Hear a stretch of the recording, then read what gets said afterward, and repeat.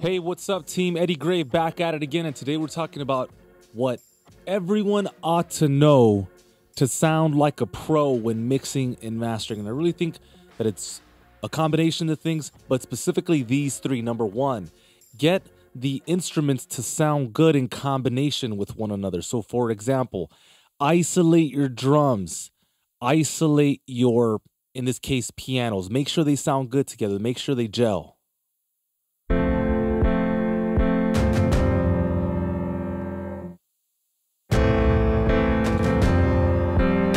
Good. And then when you get that together, maybe put the guitars against the pianos and see if that makes sense and see if they gel well together.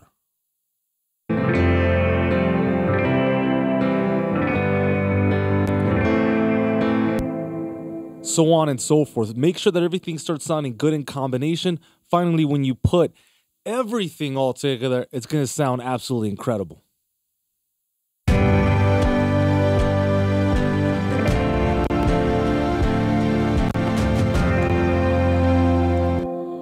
Okay, so that is the first recommendation. Second, it is a must these days to have this plugin right here, Mastering the Mix. It's called Reference.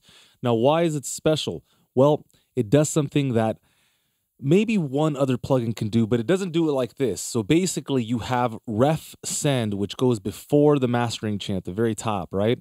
And then you have reference, which is a great A to B companion that you could use and use in so many different ways.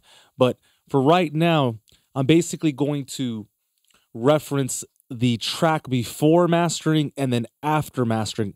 I believe, especially in the world of music licensing, or even if you're writing demo tracks or top line, that if you want to get a really good sounding mixing and mastering, you want to do it in such a way where it's quick, you can do that. That's available to you. This is an option.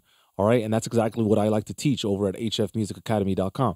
So that being said, this is something that needs to sound solid, well put together, and polished. Now check this out. I'm going to hit reference, and we're going to listen to the song before the master, and then I'm going to show you the song with the mastering chain, and it's a world of a difference. Now, truly, you should work on this piece by piece, and it should be something that you build up over time. But sometimes we just need that opportunity to get it in real quick and to make it sound professional real quick. So again, check this out. Here's the original, then we'll go before the master and then back to the original.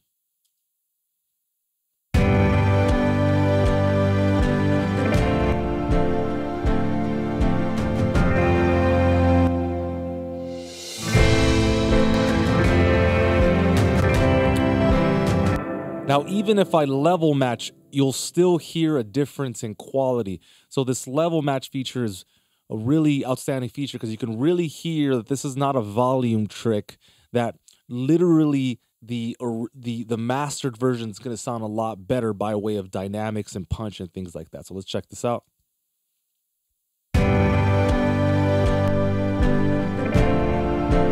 So they're the same volume, but it just sounds better with the mastering chain on.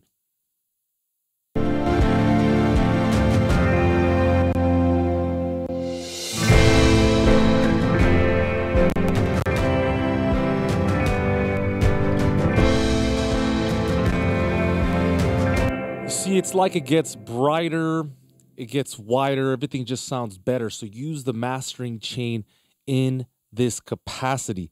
And for my last trick, we're going to use the mastering EQ, the match EQ by Ozone9. And guys, this thing is absolutely magic. You can take the EQ curve of an existing song and look, let's say you got something by Deadmau5 or Flume or what have you. If you take that EQ curve, which remember, these guys are paying 20, 40, 50,000 plus to get these songs mastered with the best of the best equipment in the world. So why not use some of that analog circuitry and modeling to benefit your song? So then here I'm going to bypass it. We're going to listen, and then I'm going to insert the mastering EQ, the match EQ of a song called Wild Ones. Here we go.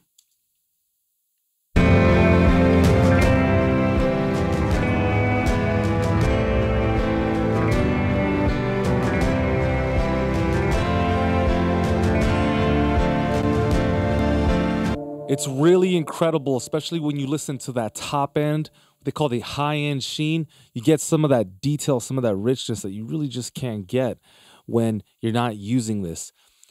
There are stock versions available. For example, Logic has a match EQ, but I've A/B'd them and I've tried them both out.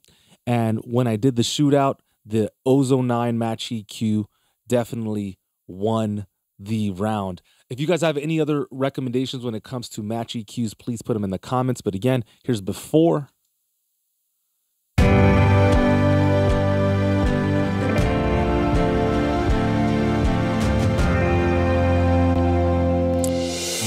Yeah, I get to really hear those transients come out in a way that I just do not hear when this is bypassed.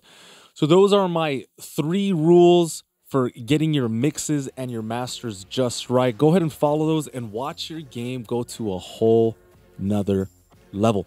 If you're interested in the content that we make, go ahead and email us, support@hfmusicacademy.com. We're so excited about this year. We're so excited about your progress. We've already helped so many other people. It's your turn. Go ahead and check us out, hfmusicacademy.com, and we will see you on the next one. Let's go!